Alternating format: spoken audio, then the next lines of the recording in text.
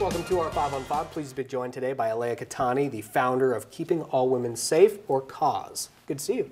Thanks for coming. Thank you. So, excuse me, Keeping Ashland Women Safe, I guess, as you said. It's primarily keeping Ashland women safe. It's intended to be a template or a prototype for anyone who wants to create a task force like this. It also stands for Keeping All Women Safe. Okay, and so you founded it, as I said. How did this task force come about?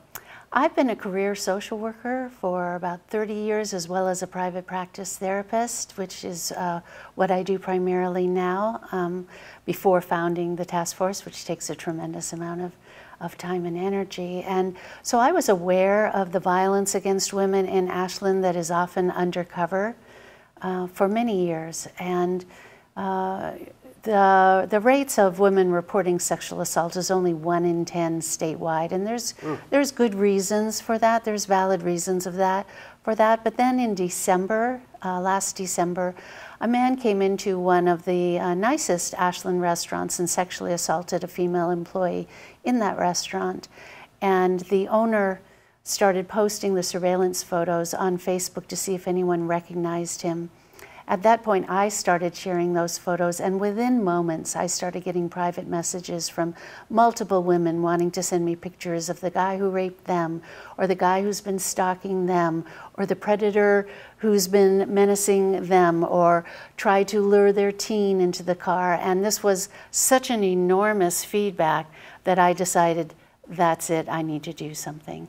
Wow. And began to gather key citizens, concerned and influential people that I was aware of through my career and many years in the Valley, and we set about to do something about this. Wow, okay.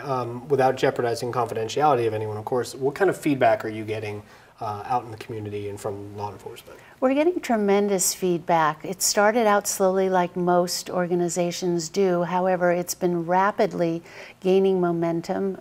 Immediately we met with Chief O'Meara with the police department to ask for collaboration, which he wholeheartedly agreed with. I have numerous ongoing conversations with him and also his lieutenant. And we've collaborated on a lot of projects so far in regard to increasing awareness, information out to the community and to women who are reporting. We put out a survey asking women where there are physical locations that feel threatening, unsafe to them, and Chief Ty and I spoke about that, and he's doing something about that, and the community itself is increasing in awareness of our presence. I receive consistent messages and contacts, emails from women since the day that this began. It continues from women who are experiencing all types of things, from serial date rapists to everything, sex, everything, and so there's also key organizations that are collaborating with us. Jackson County Sexual Assault Response Team, Community Works Advocacy, Peace House, and more. Okay. And so, yeah, interest from the Ashland Association of University Women, SOU, a lot. Okay. Yeah, it's a big issue. All right, we're going to take a quick commercial break. We'll have much more in just a moment. Stay with us. Welcome back to our 5 on 5. Again, we're here with Alaya Ketani, the founder of Keeping Ashland Women Safe, or KAWS. You guys have an event in a couple days on Thursday. Is everyone welcome? We do. Everyone is welcome. We encourage all women and men throughout the Valley.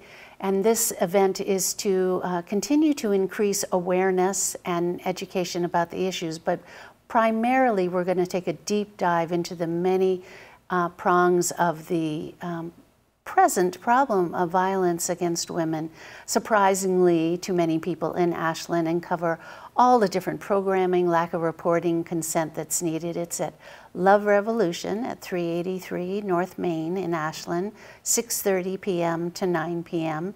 It is an adult event, so teens, mature teens with adult accompanying them are welcome, and definitely we encourage women and men to attend. We also hope to gain volunteers at that event. We need fundraisers and grant writers, a couple more board of directors, and just volunteers who are passionate about the cause. All right. Well, thank you for being here. Appreciate you taking the time. Great to meet you. Thank you. All right. Stay with us. We'll be right back.